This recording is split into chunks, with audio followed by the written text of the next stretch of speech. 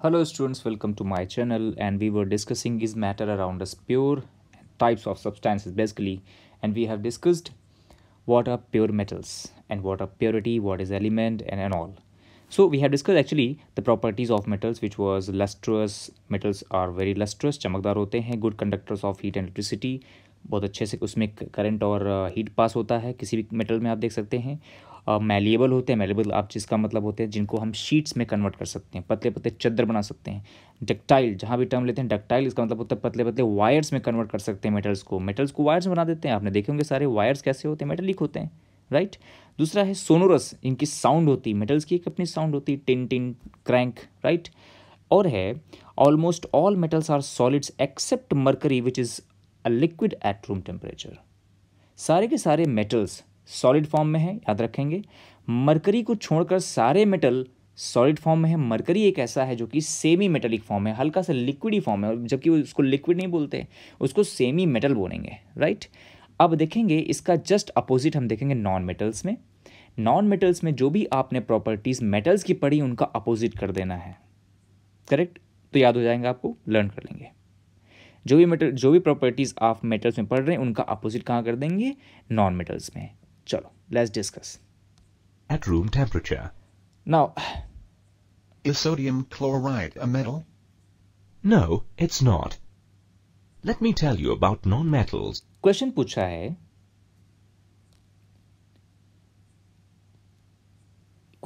है मिस्टर ने कि क्या सोडियम क्लोराइड मेटल है। तो आप खुद सोचें, क्या सोडियम क्लोराइड मेटल है? नहीं, ये तो एक तरह का मिक्सचर हुआ। कैसे मिक्सचर हुआ? हाँ, आप ये कहोगे सोडियम क्लोराइड एक मेटल और एक नॉन मेटल का मिक्सचर हुआ। कैसे, डिस्कस कर रहे हैं। They are the elements which readily gain electrons to form negative ions or anions. For example, chlorine accepts electrons from a metal like sodium and forms a negatively charged chloride anion. And this is non metal. Non metals Like क्या होते हैं? metals. Do nonmetals also have properties? Yes, of course. Let's look at some of the properties of non-metals. Non metals क्या हैं, देखो आप। Non-metals usually show some or all of the following properties. They do not exhibit luster. Non-metals are bad conductors of heat and non metals electricity. में कोई भी They do फर्क। not contain free electricity. अब एक question पूछा जाएगा, non metals में इनको क्यों कहते हैं bad conductors of heat and electricity. इनमें फ़र्क नहीं पड़ता हीट का। आप एक तरफ सपोज करो, लकड़ी क्या है, मेटल है कि नॉन मेटल है? ऑफ कोर्स एक वुड एक नॉन मेटल है। जहाँ मेटल नहीं तो क्या हो जाएंगे, नॉन मेटल हो जाएंगे, करेक्ट। तो लकड़ी को आप एक तरफ गर्म करो तो क्या दूसरी तरफ भी गर्म हो जाएगा? सपोज करो आपके पास एक स्टिक है, लकड़ी की स्टिक है, वुडन स्टिक है, आप उसको एक तरफ हीट करते हो, क्या आपके दूसरी एंड में जहाँ जहाँ आपका हाथ होता है क्या आप गर्म हो जाता है क्या? बिल्कुल नहीं। एक तरफ आप केवल गर्म कर सकते हैं उसे, आप दूसरी तरफ अपने आप वो ठंडा रहता है। लेकिन वहीं अगर आप मेटल का एक स्पून लो और स्पून को आप हीट करो तो पूरे के पूरा स्पून गर्म हो जाएगा और आपको वो हीट अप महसूस होगा, आप उसे फेंक दोगे, करेक्ट। तो आप जल सकते हो, लेकिन नॉन मेटल्स में ऐसा नहीं होता है। तो जहाँ भी टर्म आएगा नॉन मेटल्स, तो वहाँ पे आप क्या कहोगे, वो bad conductors of heat and electricity. यहाँ पर हीट और करंट दोनों ही फ्लो नहीं होते हैं, करेक्ट। अब वो क्यों होता है इसके लिए हम बात करेंगे जब प्रॉपर्टीज़ पढ़ेंगे, करंट कैसे फ्लो होता है, that is in the topic current and electricity.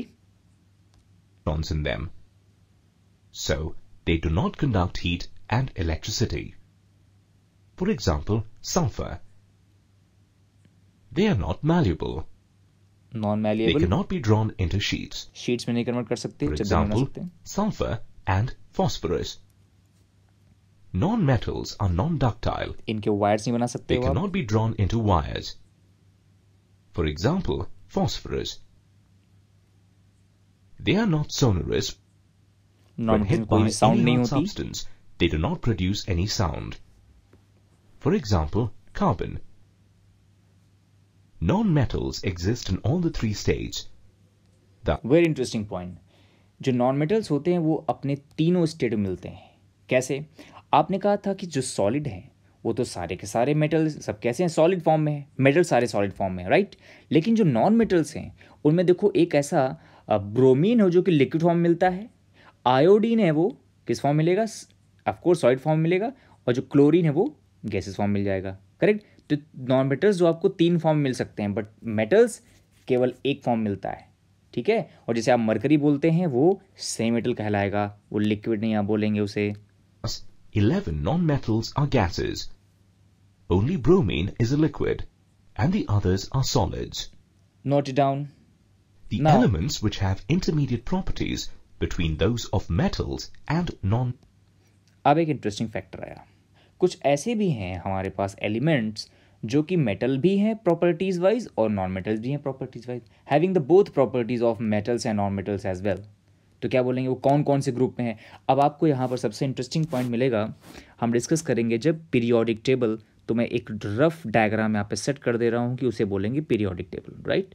Periodic table में 18th ग्रुप आप पढ़ेंगे, ग्रुप 1, ग्रुप 2, और यहाँ से होगा ग्रुप 3 to 12, ये ग्रुप यहाँ से हो जाएंगे ग्रुप 3 to 12, और यहाँ पे लेंगे ग्रुप 13, 14, 15, 16, 17 एंड 18, 13, 14, 15, 16, 17, 18, 18 ग्रुप्स पढ़ने हैं, 1, 2, 3, 4, 5, 6, 7 पीरियड्स में आपको डिस्कशन करना है।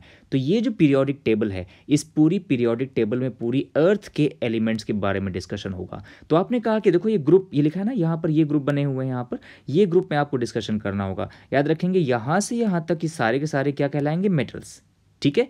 ये सारे के सारे मेटल्स होंगे यहाँ से यहाँ तक, ग्रुप 1, 2 एंड टूवर्ड्स 13 ये सारे मेटल्स होंगे। कुछ प्रॉपर्टी ऐसे ऐसे भी आ जाएंगी जो कि यहाँ तक मेटल आ जाएंगे। तो हमें डिस्कस करना है बेसिकली इसे पीरियोडिक टेबल में, बट यहाँ पर थोड़ा सा डिस्कशन है कि कहाँ कहाँ पर बेसिकली नॉन मेटल्स हैं, राइट, और मेटलॉइड्स हैं। तो वो डिस्कशन हम करेंगे आपका बेसिकली पीरियोडिक टेबल में। पहले इसे देखें। metals are called metalloids. They are amphoteric in nature. Metalloids react both with acids and bases. Amphoteric means For example, तरह से react कर boron, लें। silicon, and germanium.